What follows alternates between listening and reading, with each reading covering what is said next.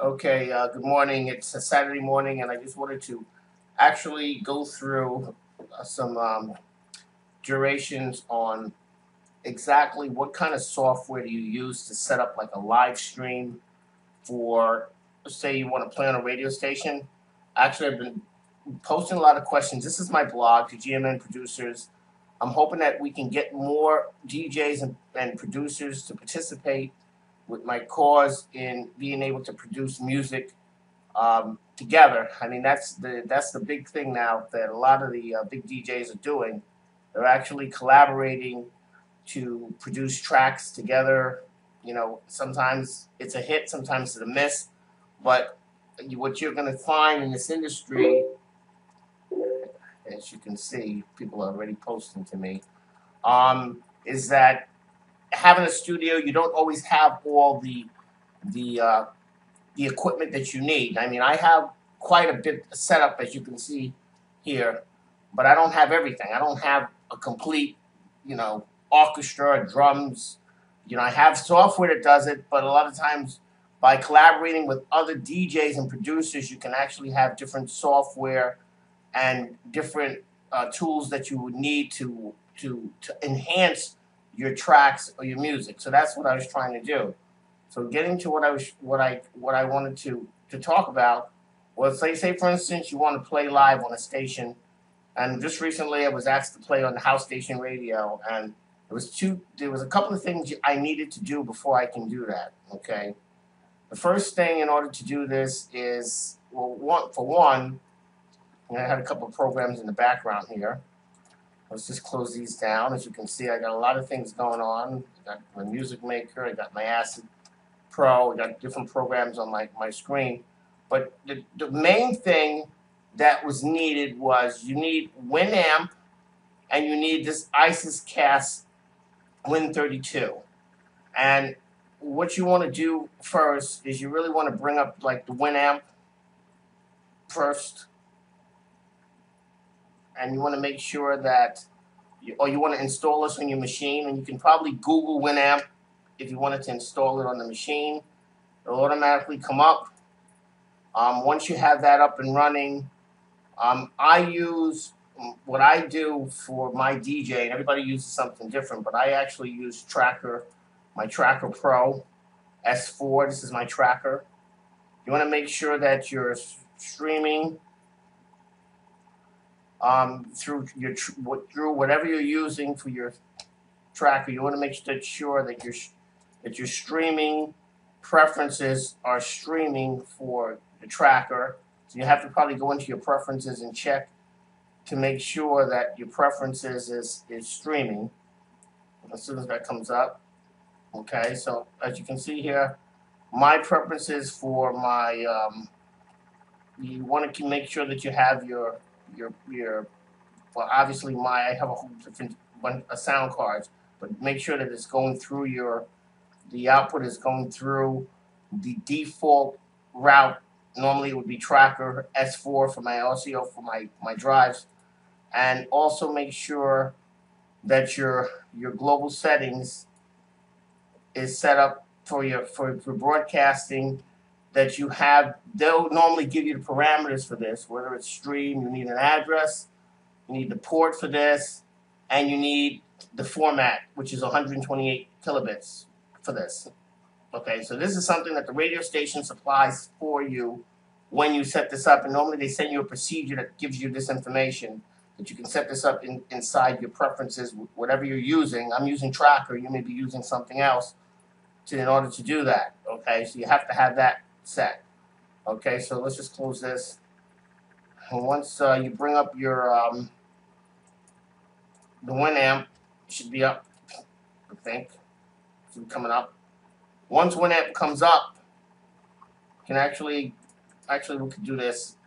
I can actually show you something else that would be a lot easier, because I already taped this view. So I'm going to show you something here. Because I use this program to produce my movies. So what I'm going to do is I'm actually going to go through the duration, just like if I was doing the movie here, rather than having to go through the whole duration. I'm just going to play. I'm going to play this. Let's just make sure we can play this just like if I was playing a movie. Let's go back.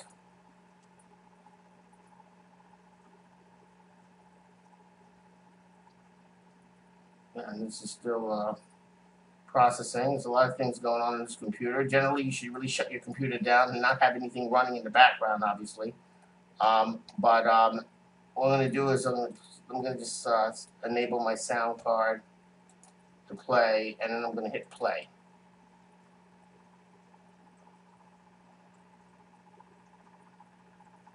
And as soon as this starts to play, we'll be able to see the movie. And I'll actually blow this up in a large screen so you can actually see this in a bigger view once this comes up. This is Windows 8, by the way. I hate it. I have another PC over here. I have a couple of PCs. I'm not too familiar. I have an Apple PC, but I don't use my Apple for processing programs. I use that PC is just specifically for the road because I don't want to put anything on there. It's just when I go to DJ, I use that computer. This Windows 8 computer is like my processing computer because most of the applications are compatible with some of the software that you try to use. Okay, so this is the program. So let's blow this up large so I can actually show you what I mean here. Let's hit play again. And this is what I was trying to show you. I don't know if you can see this or not. It says here that the first thing you wanted to do, this is how we had the program started. We did a Skype here. And actually what I'm going to do is, I can't really see that. That's kind of, it's not really that clear. What I'm going to do here, instead of playing it through here, is I'm going to play it through my, say Winamp is up. That didn't look that clear. It looked more clear once I processed it in HD. But, okay, so Winamp is up. Winamp's going to come up. Okay. You're going to have to set up your Winamp. You're going to need all of this stuff, the server address, the port. The radio station will supply all this information to you. Okay, so don't worry about all of this. You'll be able to set this all up. You'll also be able to set up parameters for you within your notecast for Winamp. Whenever time you load Winamp, you'll have this. This is very important. Okay, whatever you do, just don't hit connect, because if you connect, you're going to connect to the radio station. You want to make sure that you just, when you get ready to play this, you have to make sure that your URL is set for the streaming, which is 127 stream for this. This has to be set to that. Okay. Also, you have to make sure that your ICES is up. I tell you that that's another program that you need for this in order to stream to your station. You need this Icecast, Icecast 2. You have to load this on your machine. Okay, so you need the Winamp and you need Icecast in order to load. So the question was, what program do you use to actually stream to a radio station? And the answer for me, for this particular, you're going to find most radio stations is pretty much the same way, is they're using Winamp and they're using Icecast in order to stream. So once Icecast comes up, which it should be up in a minute, in the background, it should be coming up, you'll be able to see how you need to start that program. And at the same time, you also need to start your once you get everything started, you need to get the radio button. You need to hit this radio button here, and this thing needs to go solid. If it doesn't go solid, then there's a problem. Okay, so this has to go solid. So you got to make sure that that's going solid. That's got to go solid, which is solid right now. Okay, for your tracker. Your ICES has to be up. I don't know why it's not. It should be up. It should be in the background somewhere. Let's just bring this down. And where is my ICES at? It's there somewhere. Yeah, it's coming up. It's just like this system I hate. It's so It's not slow, but it's just the processing for Windows 8 is a little bit different than if I was doing something else. So this is, let's just stop this for a second. The volume has to be turned all the way down on your Winamp, or you're going to get feedback, or you're going to hear the station is going to sound like it's playing doubles. So you don't want that. Okay, so once Icecast is up, this is Winamp. What? That's Winamp. I'm sorry. We need Icecast up. Maybe I didn't hit the button. All right, so we hit the button for Icecast. It should come up. Give it a minute, and you'll see that will come up. Once that comes up, there you go. All right, so Icecast is up. Right now the server is stopped. You need to start the server. Okay, that's got to start. You got to have the radio button checked. You have to have your file, the URL has to be 127 streaming. Volume has to be all the way down. Okay, and then what you want to do is you want to load a track. Let's say you load a track in here. I have a track loaded. You hit play. Let's just turn this down a little bit. So that's playing, as you can see. Now, how you know that it's working is you'll have output. These things will be bouncing up and down. And by this being bouncing up and down, that means that you're ready to go for the radio station. It's all ready to go. That's running. That's running. Your no set's running. Your tracker's running. As you can see, tracker's running. The radio button is set. And I'm pretty much ready to go for my DJing gig. Now the thing is, in order to go onto the radio station itself, you would hit connect. You do not want to hit connect while this is going until the radio station tells you to stop this. Until the radio station tells you to connect.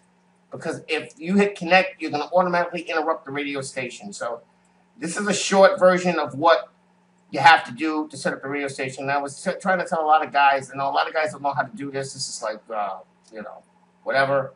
It's really not that hard. You just got to kind of like just keep going at it.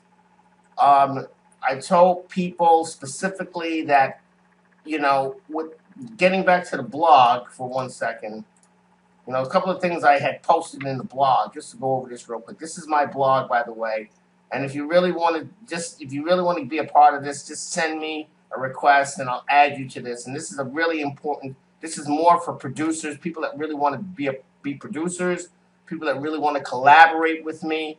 I told everybody that, if you look right now on Mixcloud, Mixcloud is all the DJs right now. If you look at the DJs, this is like, I just did this mix here. This is my latest mix, Deep House Clay. And you look at the bingo players' feet was collaborating with East Movement.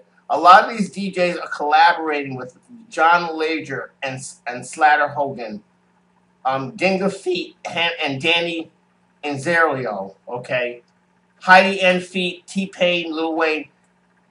How they're doing it is they collaborate. Why is collaboration important? Because collaboration is important because you as a DJ are always going to be limited to what you can do in the industry. By you being connected to other artists and other producers, it gives you much more of a wide variety, especially when you're trying to do a track. If you're trying to set up a track, specifically, I have a whole bunch of different things that I use. I use FL Studio, I use Acid, I use Reasons, I use Ableton Live. A lot of people may not have Ableton Live. A lot of people may not have FL Studio. Some people may use a different program. So it kind of gives you a variety so that when you want to send your track over to somebody else, they can actually say, oh, okay, you sent me this track. Great. I can actually go in and edit. If I needed to edit a track, I can take it, bring it into recycle or bring it into Alberton Live or bring it into Reasons or bring it into something else, and then I can actually, you know, remaster. If I wanted to remaster the track, I can actually master the track with being able to go into another program. Like, I like this Magic Music. This is the latest one, Magic Music Maker 2013, which is the latest. And this actually can master your. It's a mastering suite 4, which can actually master your track for anything that you need in any kind of compression, any type of studio that you want. And it has a 6-band equalizer. You can put all this stuff in there. You can change your sound to play whatever you want, and it actually will master it just like if you were in a studio. So there's a lot out here to use, and you know, I wanted to illustrate that collaboration is really important in doing this. And with that said, I'm going to end this video. I don't want to pick up a lot of your time or your space. Thank you so much for listening to me. And if you have any questions, you can always Facebook me and, you know, ask any questions you need, and I'm there, and vice versa. So thank you, and you guys have a great weekend. This is DJ Greg G signing out. Thanks.